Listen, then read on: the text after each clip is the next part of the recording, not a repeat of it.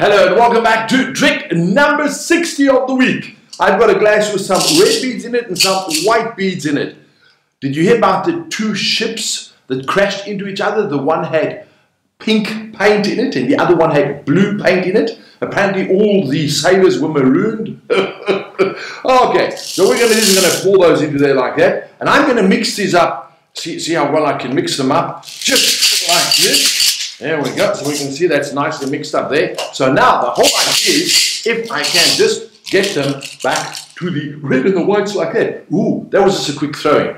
Maybe you don't want me to chop and change it quickly, but I didn't think the trick was going to be that quick. You know, if the Mayans have taught us anything, is if you don't finish something, it's not the end of the world. Okay, glass and a ball, really simple. So I'm going to place the ball on top of the glass like that. All I do is I just cover that, it goes straight through. Cool, let's do another one. How many tricks have I done now? Do you know my short-term memory isn't as good as it used to be?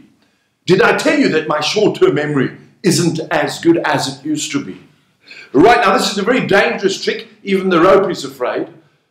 Okay, tied them together. 3 pieces of rope, 3 knots like that. Now what I'm going to do, really simple, I'm going to put the knots into my hand like this, and all you've got to do is follow the knots. It's really as simple as that. And all I do is I just snap my fingers like that, drop the rope open, and man, that's weird. I mean, I can't believe that. It's all like, it's become one rope. I don't know. These are just 3 quick tricks I thought I'd throw together for you for trick number 60. I'm going to see you again next week for 61. Until then, cheers.